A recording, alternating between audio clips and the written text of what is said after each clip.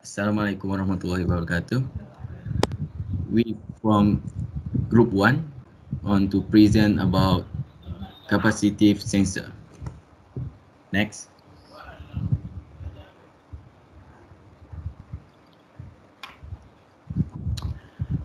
Capaci- capaci- Capacitant and distance.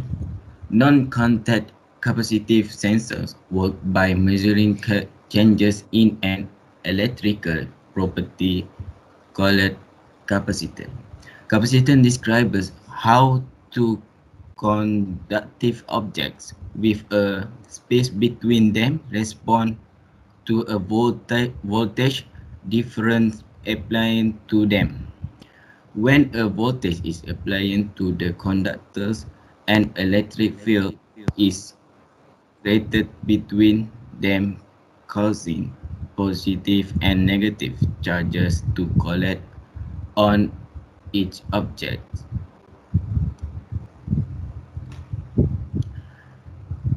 If the polarity of the voltage is versus reverse, the charges will also reverse. Capacitive sensor use an alternative voltage which causes the charges to continually reverse their position. The moving of the charges created an alternating electric current which is detected by the sensor.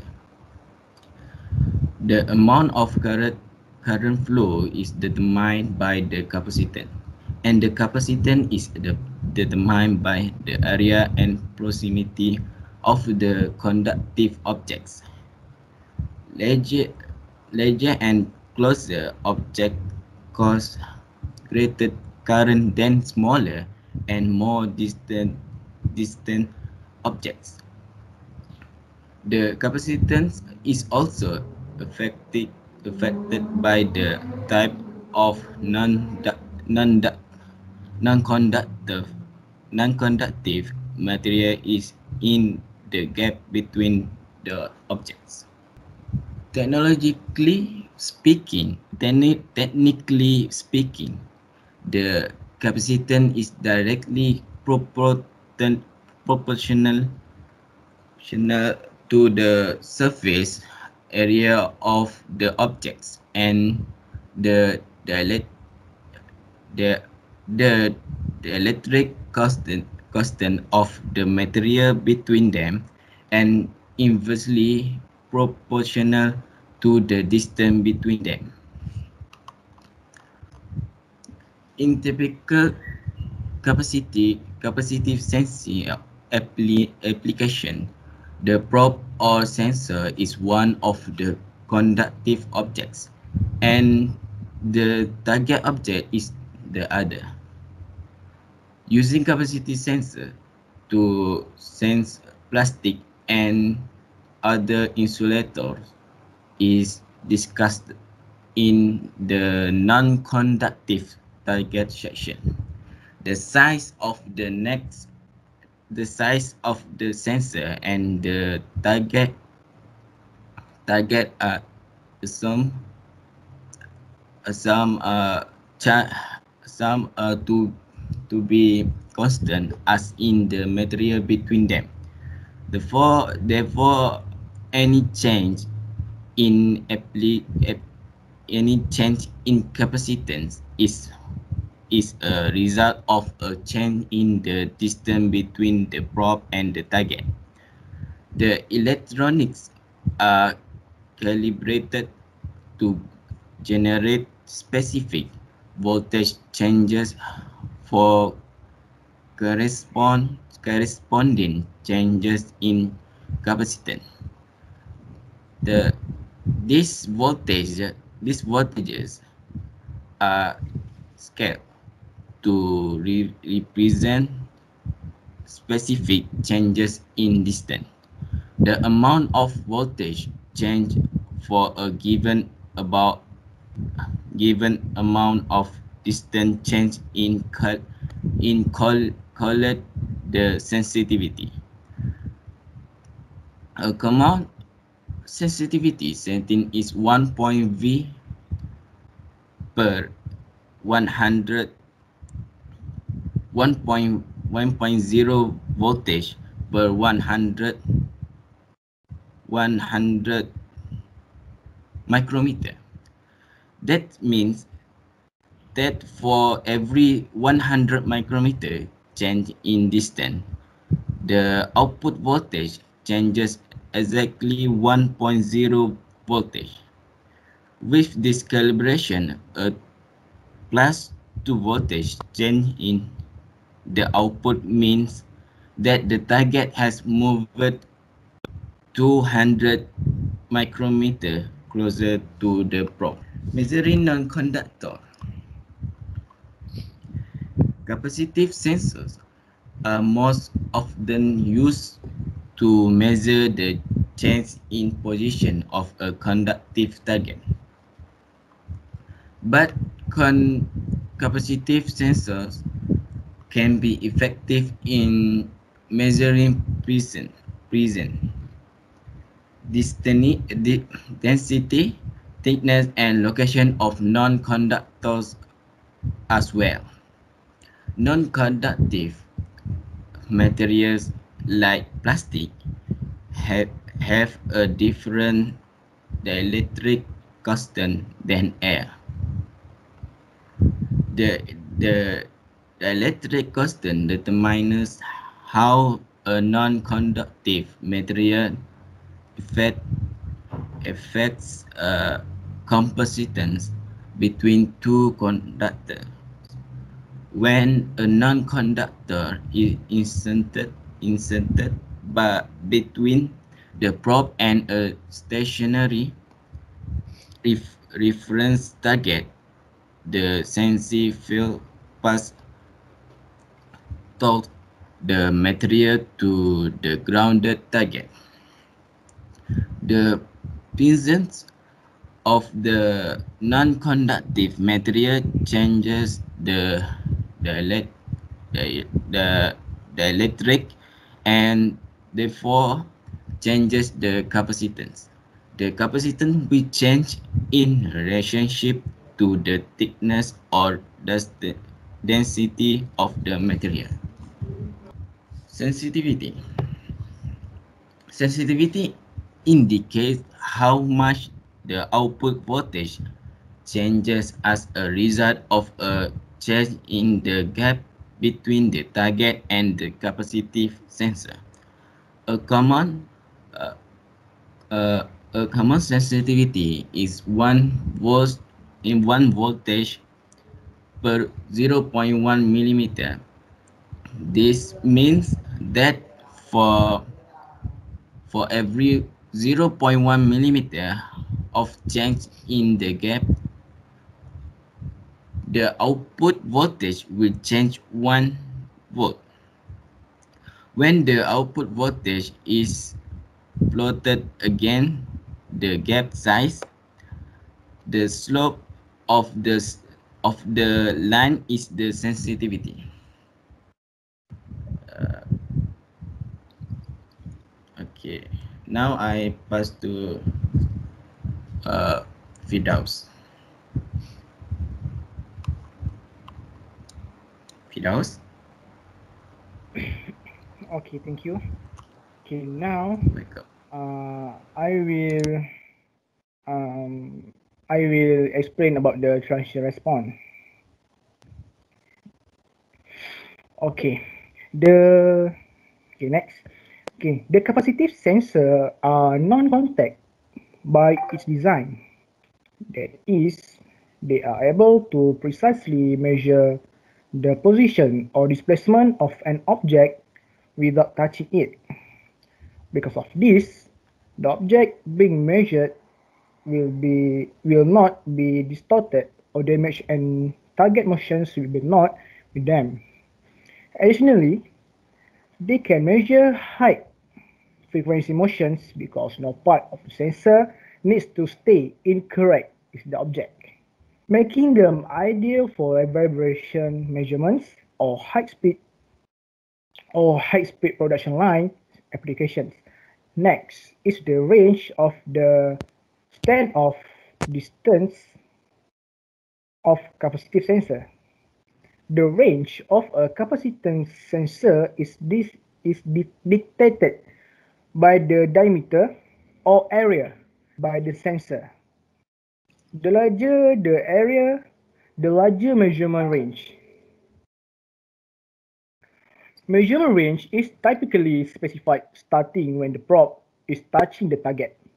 At this point, the output from the amplifier is 0 volt.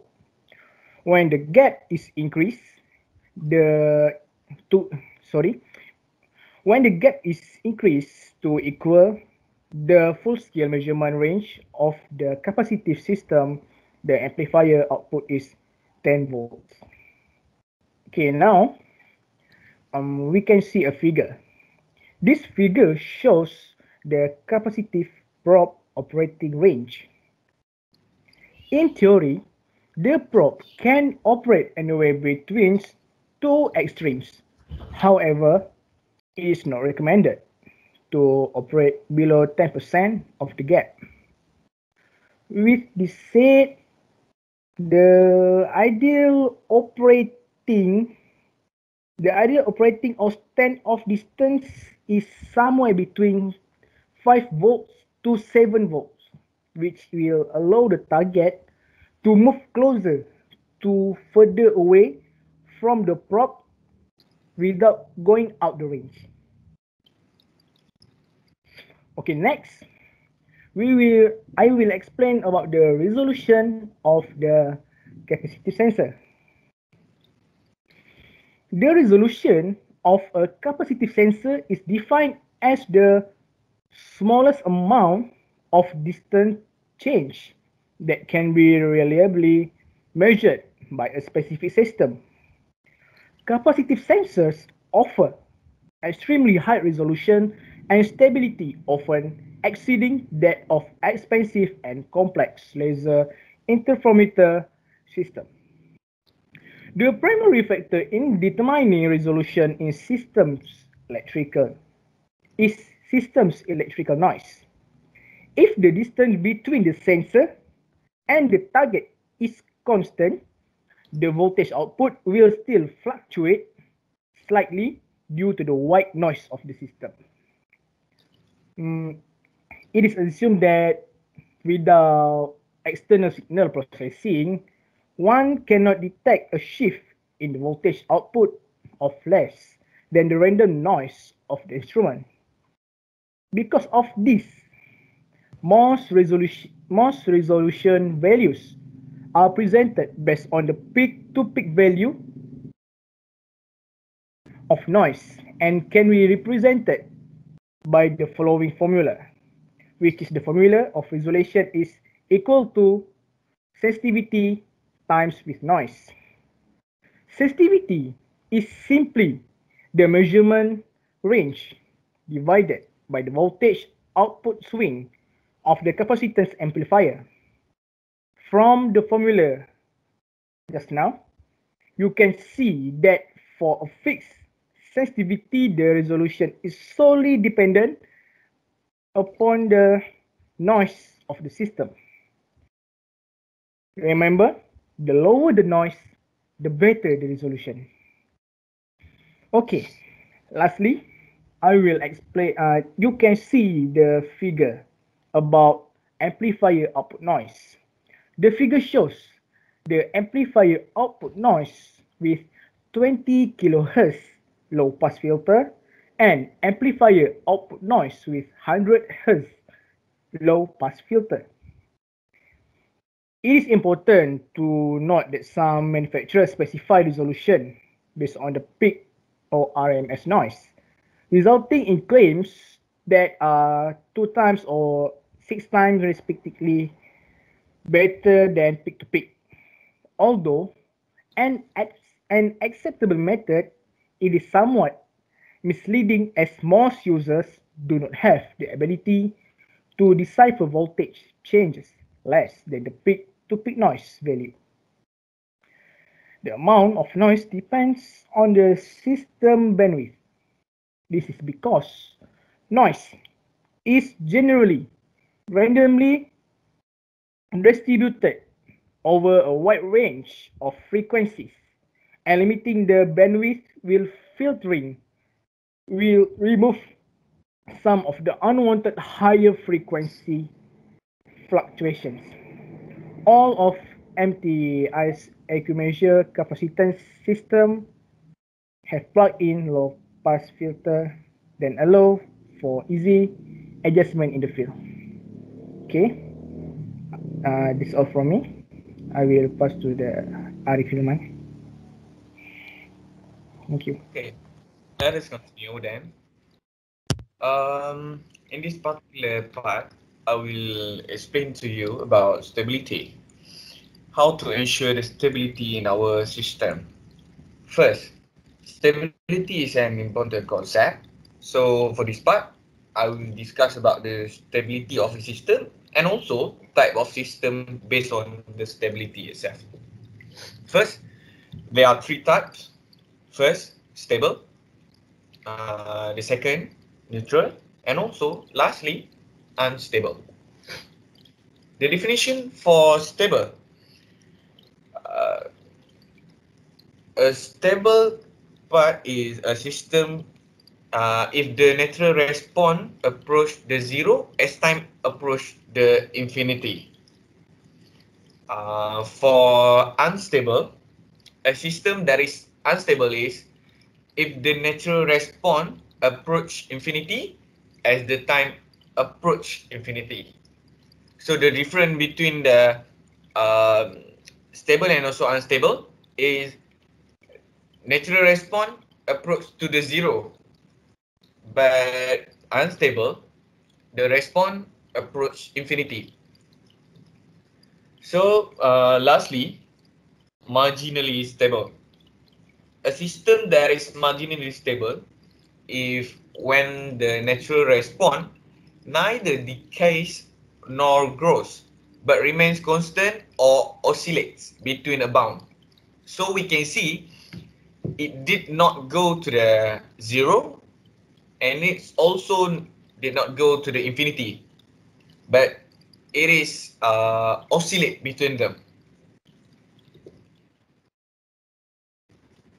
So the analysis for the stability. Stable system have closed loop transfer functions with poles only in the left half plane.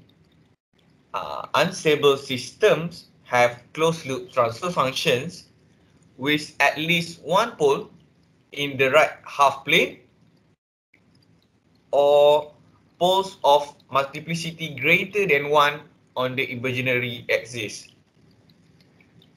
Marginally stable systems have closed loop transfer functions with only imaginary axis poles of multiplicity 1 and poles in the left half plane.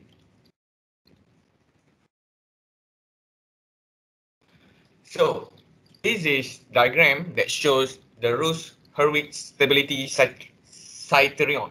Sorry. So how to generate the Roos table? It just have to start it with division and follow the step that have been given here. And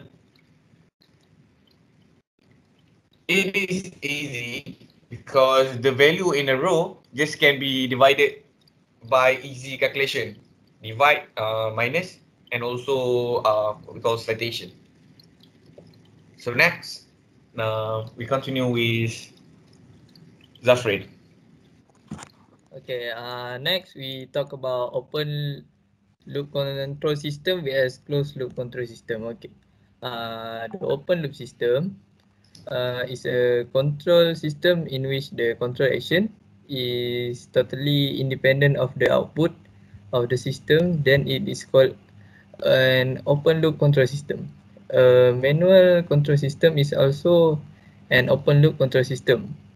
This figure at the top shows a control system block diagram of an open loop control system in which process output is totally independent of the control action. For the below one, closed loop control system. Control system in which the output has an effect on the input quantity in such a manner that the input quantity will adjust itself based on the output generated is called a closed loop control system. Next, the steady state error. What is steady state error? Okay, steady state error defined as is the difference between the input and the output for a prescribed test input as time become infinity. Test inputs used for steady state error analysis and design are summarized in the table below. So we can see there are 3: step, ramp, and parabola. Application to stable system. Okay, next we want to talk about the how to stabilize the steady state error. Okay, the natural response approach as since we are concerned with the difference between the input and output of a feedback control system after the steady state has been reached. Our discussion is limited to stable system where the natural response approach 0 as time reach infinity. Unstable systems represent loss of control in the steady state and are not acceptable for use at all. Thus, in engineer, we must check the system for stability while performing steady state error analysis and design. Okay, next.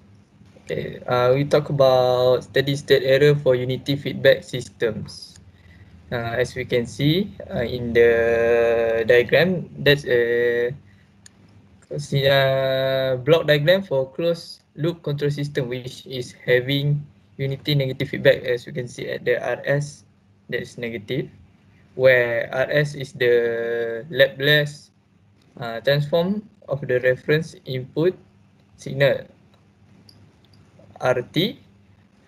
CS is the Laplace transform of the output signal CT. Test signals. There are 3 test signals that as I say before, it's step, ramp, and parabola. Okay, the given input signal is a combination of 3 signal step, ramp, step, and parabolic. The following let us take each input and evaluate its effect on the steady state error by using this equation. Okay, there is in this steady state error, there is a constant between this input signal. Such as we can see at the diagram, it is K, P, KE, and KA. So the given signal is a combination of 3 signal steps. The following table shows a error constant and steady state error values of these 3 signal, and they become an equation to solve them. Okay, example using the steady state error constant. So by this table, we will get the overall steady state error by adding the above 3 steady state error. As we can see, this is ESS equal to ESS1 plus ESS2 plus ESS3 equal to 0 plus 0 plus 1 equal to 1. So therefore, we got the steady state error as 1 for this example. Okay, next. Steady state error for non-unity feedback systems. Okay, consider the following block diagram for closed loop control system which is having non-unity feedback system. Okay, by this diagram at the top, we can find the steady state error only for the unity feedback system. So we have to convert the non-unity feedback system into unity feedback system. For this, include one unity positive feedback path and one unity negative feedback path in the above block diagram. As we can see, there is a loop below the HS. So the new block diagram look like as shown as this, as at the top. So we simplify the above block diagram by keeping the unity negative feedback as it is. The following is the simplified block diagram as the below diagram one. Okay. This block diagram resembles the block diagram of the unity negative feedback closed loop control system. Here, the single block is having the transfer function as the equation in the box instead of GS. Now we can calculate the steady state error by using steady state error formula given for the unity negative feedback system. So it is meaningless to find the steady state error for unstable closed loop system. So we have to calculate the steady state error only for closed loop stable system. This means we need to check whether the control system is stable or not before finding the steady state errors. Okay, that's all from us. Thank you.